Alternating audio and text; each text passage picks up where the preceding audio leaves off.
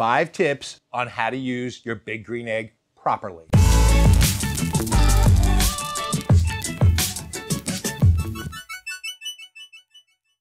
That's right, welcome back to another week of the FOGO Life. This week, we're gonna do something a little different for you. We're skipping some cooking, and we're gonna go into the 5 basic fundamentals that I like to use and share on the big green egg. We get asked a lot about temperature control, how to set up the egg. We're gonna cover some of these things right down to how you clean it out the right way. But before we get started, do us a favor, subscribe to the channel and give us a thumbs up. We love to hear from you. One of the most burning questions that I get about charcoal is, what are the different charcoals for? And how much do I use? Well, we basically make 2 different types of charcoal. We have our super premium and our premium, low and slow, kind of more for grilling here. So I'm gonna show you exactly how much to use for each one and how to light it and everything that you need to know about it. Now let's open one of these bags. I'm getting a little older. Instead of using that big old 35-pound bag, I'm gonna use our other 17.6-pound bag. It's just a little easier to handle.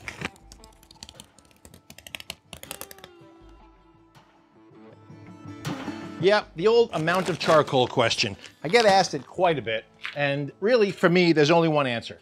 You can have too little, you can't have too much.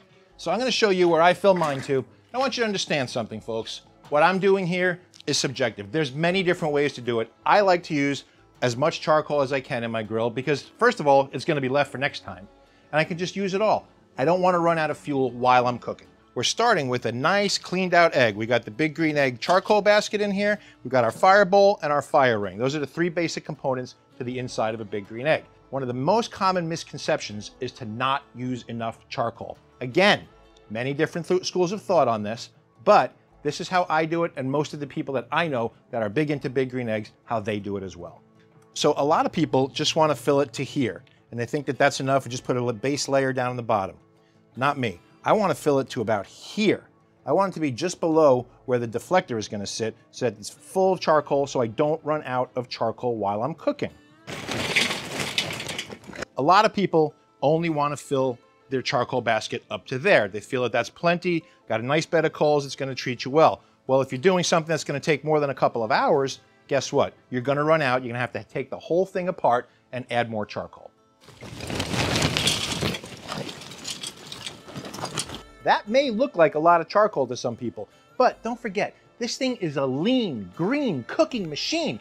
Once you're done cooking, you shut it down, it puts the coals out in minutes. I'm gonna show you how to do that, but first, let me show you how to light the charcoal for the different ways that we can cook on a Kamado style cooker. I am not a big gimmick guy, but when it comes to lighting your charcoal, there's no replacing this. It's called the Blaze-A-Ball. It's available on our website. This is a nice, bright and shiny new one. I'm gonna use this one because you can reuse it time and time again for lighting your charcoal. Let me show you how to do it. So basically there's 2 different types of use for a Kamado grill like this, smoking and grilling. I'm gonna show you how to light the charcoal for each one. We're gonna start with smoking, where I like to light the fire at the bottom so that the air is coming into the egg and getting directly to the fire, feeding it right from the source. Let me show you how to do that. For the purpose of our demonstration, I'm just gonna push some of this charcoal to the side to clear a spot. Notice I'm doing it right in the front of the egg, okay?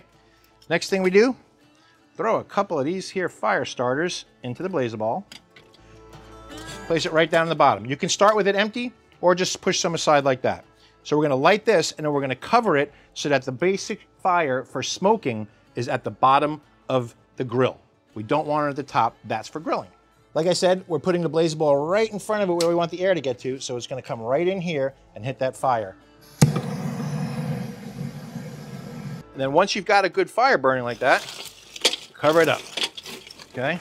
Now I'm also gonna pour some more charcoal in here because like I said, we want it to have a nice, solid, high base in here. Are we clear on how to set it up for smoking? Good. Now let's set it up for grilling.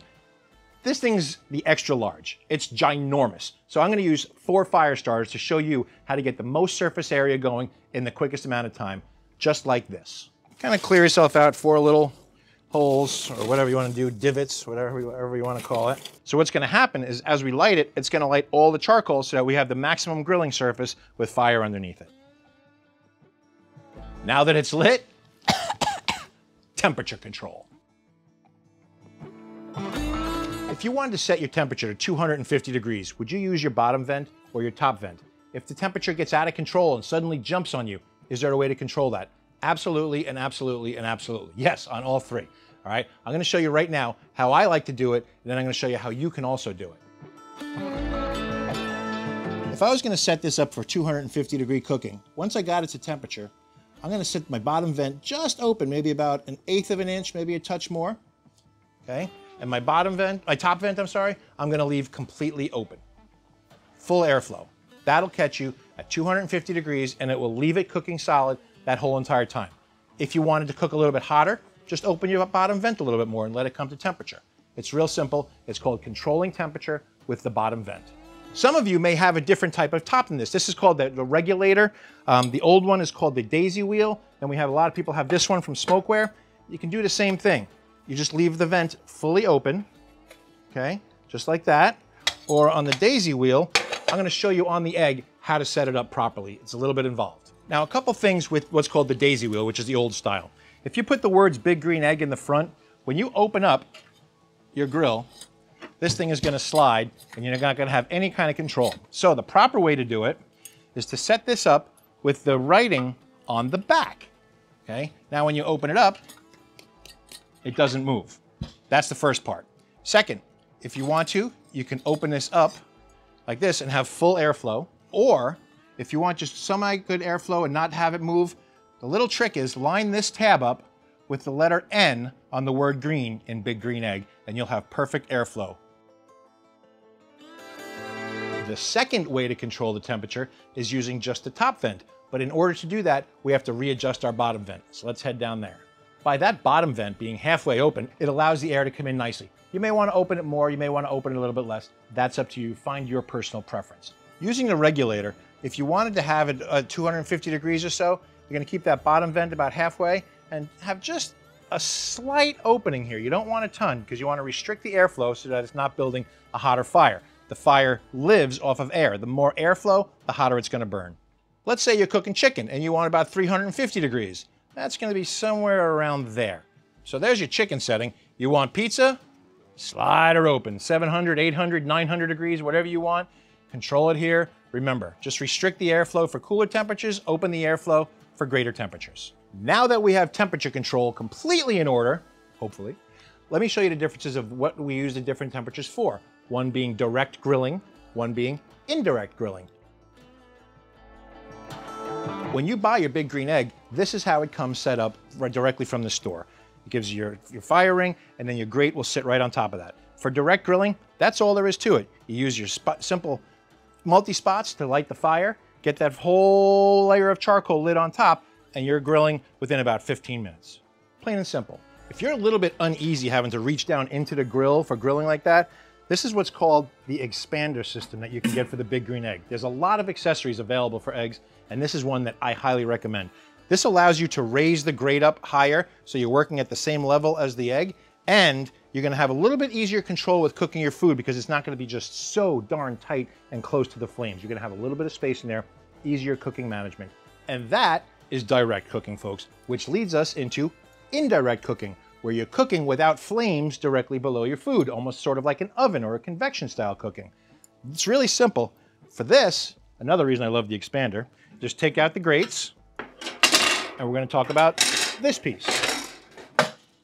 This is not a steering wheel. It's called a convector. It's a deflector. It's a heat deflector. So basically, all it's gonna do is it sits right in here, like this. You're gonna put your grates right back on top. You can use the standard grate that comes with the egg, which is one piece, or you can use the two-piece, which we're gonna cover in a different video. But now, you can smoke your meats indirect, no flames. You're gonna get full warmth all around it. It's gonna come around the edges and cook your meat almost like it's in an oven. I also wanna show you that you can use the convector without having to use the expander system.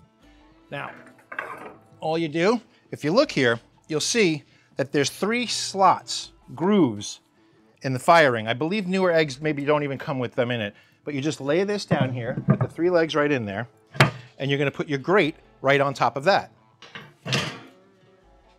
That's all finished. The last thing I'm gonna show you is how to clean out the Big Green Egg, a couple different ways. But first, we wanna make sure our fire is completely out. You do not want any burning ashes.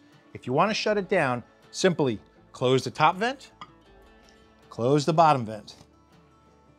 Give it about 10, 15 minutes or so. Your coals should be completely out. Which brings us to our last and final step, cleaning out the big green egg. How do we do it? There's a number of different ways. It's real easy. First, we're going to start with cleaning out the charcoal basket. Let's show you how that's done. First, make sure all of your coals are extinguished. They have to be completely out, not even a little tiny bit going. You want it to be absolutely out before you do it. The nice part about like having a big green egg basket like this or any other kind of basket is easy charcoal clean out. Now, there's still a lot of charcoal in here. That's still good to use, right? We don't want to get rid of that. So what we're going to do is we're going to take a kitchen garbage bag. We're going to place this in there and just shake it out. See all these holes? That's what these holes are in the tops and the bottom for. Oh!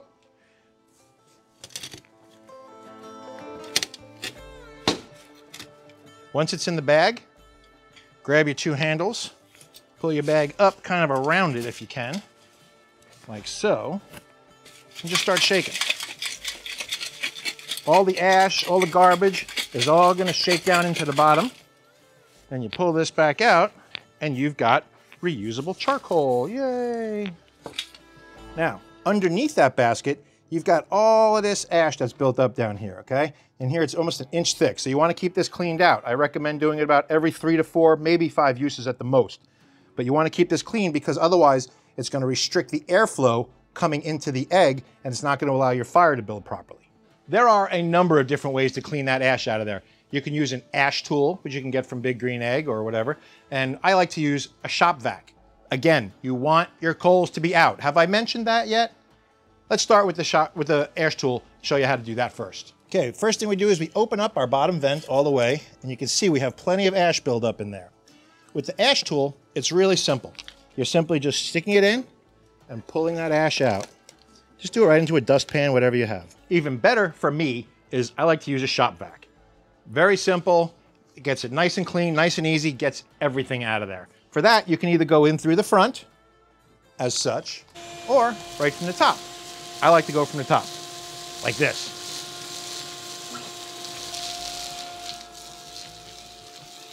And that's how you clean it out, right? Not so quick, we're not done yet. There's one more step that for a deep cleaning that you want to do.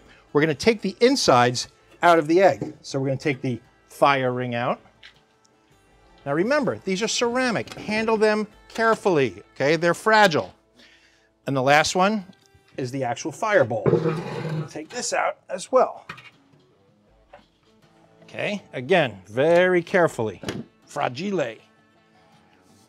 Now you can see that I cleaned this out recently, so there's not a ton here, but you're going to get some buildup of ash around the outside. Simply take your shop vac or whatever you want to use. You could even use a little, push broom or something like that, and vacuum this out. And the last question we want to answer is, why in the world does anybody need this many big green eggs? Well, let me tell you. You want to cook up one steak? Use the mini. You want to cook a couple lobster tails and a steak? Use this. You want to cook up a whole lot of stuff? Use the XL. You want to? No, nobody uses that one. I've never cooked in it. Here's why. The story is that back a number of years ago, Big Green Egg made about 200 limited edition blue ones. If you ever see one of those, reach out to me. I want to buy it, okay? Let me know. You can't find them anywhere.